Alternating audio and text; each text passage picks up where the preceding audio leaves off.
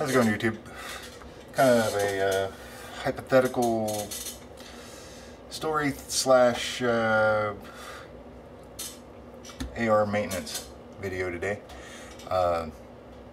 Let's just say you just brought home an AR-15 that you bought for your wife, just like this one, if I can get it in the frame, or your girlfriend, or whomever. And after they're done loving on you and squeezing you and nearly breaking your neck from hugging you so tight that they're just so pleased that they get a brand new rifle. Can't you see your wife doing that? Before you go out and let them shoot it, what do you got to do? Field strip it and clean it. So that's what I'm going to do today. Main purpose of doing that is there are, when they put these things together, they put them together with machine lube, and that's not considered gun lube. All the lubricants that they use to machine all the parts are still on it, all the chemicals and shit. It's just bad medicine. We don't want that on our stuff. So what I'm going to do here is take this M&P that I proudly bought for my wife, and she was just stoked, can't tell you. We're going to take it apart. Actually, it's not a new rifle, but we're going to take it apart and we're going to show you what you need to do before you start firing bullets through a brand new gun like this. Okay? We point the camera in a different place and we'll get down to it. Okay, this is a no-tool operation. First thing you want to make sure is that the bolt is all the way forward, and if it is cocked, let me safety check this because I'm about to pull the trigger. Squeeze the trigger. When you want to hit this the rear takedown pin and the front takedown pin, push those all the way out, then turn the gun over, pull them out all the way till they click, and the lower receiver will fall away from the upper receiver. And you'll notice that the dust cover has opened. Close it.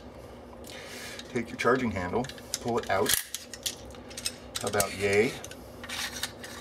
Pull the bolt out of the gun. Set the upper receiver aside. You can see that this has absolutely no lubricant on it whatsoever. The bolt is completely dry, or pardon me, the bolt is totally dry. That's bad. You need to get that lubed up. So the first thing you want to do to get in there is this pin right here. You just grab that with the fingernail or whatever you have handy. Just kind of pull it out a little ways so you can grab it. Pull it out. Turn it on its bottom. The firing pin falls out. Then push the bolt all the way to the rear. See this cam pin in here? Turn it 90 degrees in either direction. That will allow you to pull it out from underneath the gas key there. At this point, the bolt should just pull right out. First thing you want to do with this is, especially if it's a brand new gun, is take a cloth, wipe it all down, get all the crap off of it, all the machining, lube, and whatnot. So it's nice and pretty. Get in all the areas. You might even examine it. Make sure there aren't any filings or anything like that. You could take like a brush and just kind of clean out these grooves here. Those grooves match up to the slots in the chamber of the rifle, and those need to be nice and sediment free. And it'd be bad to have any kind of loose machine filings or whatever in there. Okay, so you'll notice in the back here, these are the gas seals. What you want to do is take good high quality lubricant of your choice. I happen to use this. I'll take just a drop or two of this, and that's a brand new bottle and nothing's coming out of it. There we go. Just take a drop of this and set it on there, a little blob, and just work it with your fingers. And then the excess that you have on your fingers, just kind of rub it around on the bolt. So it should be nice and shiny, like that. Replace it. Actually, take a look down inside that, in the bolt carrier. Make sure there's nothing nasty in there. You might want to run a patch through it if you see anything gross. You don't necessarily have to lube that up too much, because most respectable bolts are either chrome lined or coated with something that's real ultra smooth. So you replace this, just slide it right on in. That's what she said. Make sure that if you're looking down, this will be the back towards the buttstock. That's obviously facing downrange. You want to make sure that your extractor, let me pull this back out, I'll show you the extractor is this part right here, this little cutout. You want to make sure that if you're looking at the bolt like this, carrier key up, that extractor goes to the right. Otherwise, you're not going to be able to get the cam pin back in, and you're going to need that in.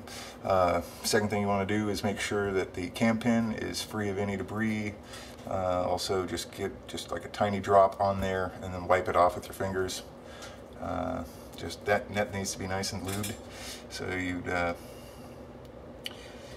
just slide that back in the same way you got it out. And then once you have it in there, turn it back 90 degrees in either direction and pull the bolt forward. Okay. And you examine your firing pin. Do the exact same thing. See, it's pretty repetitive shit. Clean it off.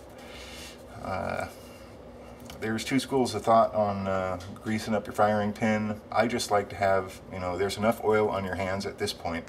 You just rub it. That's all you need. You really don't even need that much, but steel on steel, anything steel on steel, I like to have lubed up. So you just, you see that? You just drop it in. You see the hole down in there? Just bloop, goes right in. Make sure it's all the way forward. Then you take your firing pin retaining pin and pop it right back in that hole. If you meet resistance on the other side here, don't try and shove it in there. Give it a little twist and push at the same time. But you don't want to mess up that pin, because you might end up breaking your firing pin or something to that effect. That's bad medicine. Okay, on the bottom of the bolt, you'll notice these two areas on either side and right here of center. You got this part, and this part. This is where the bolt rides along the bottom of the upper receiver. Hit that with a little lube. Why not?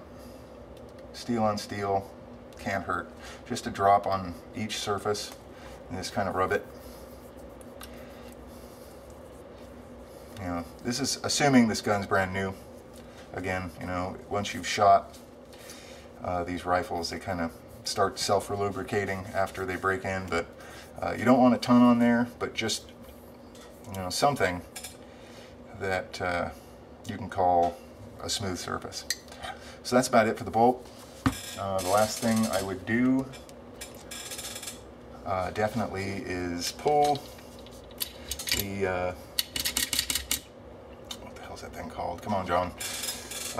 Pull the buffer out of here. So there's this little pin down in there. Can you see it? It's right there. It holds the buffer in. You see the little round thing down there?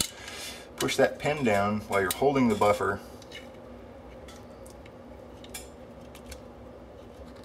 And, well, looks like I'm going to need a screwdriver for this. Hold that pin down and the buffer will come out. And spring. The buffer is not that important of a part. But what I normally do is take some break-free CLP or something like that in a rag. I'll soak the rag with it a little, you know, a couple of squirts, and then take that oily area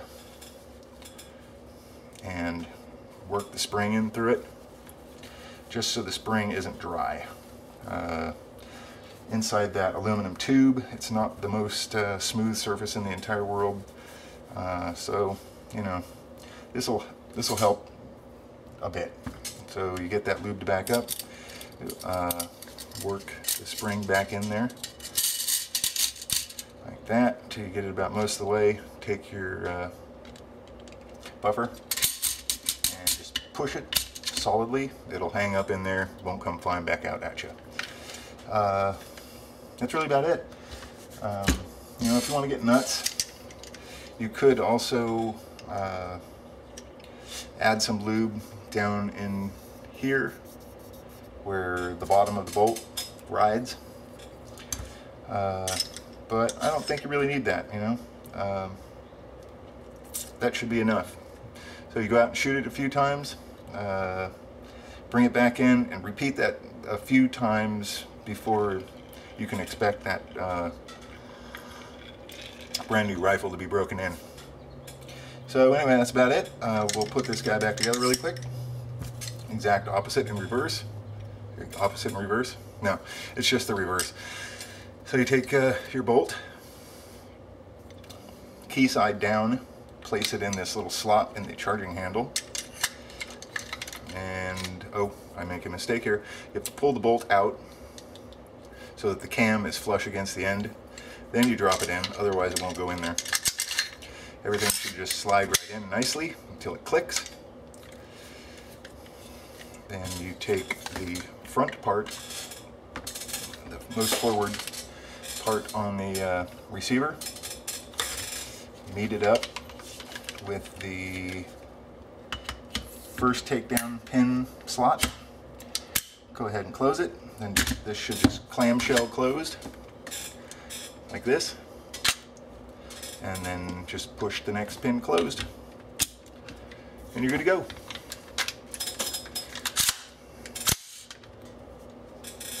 Wasn't that easy?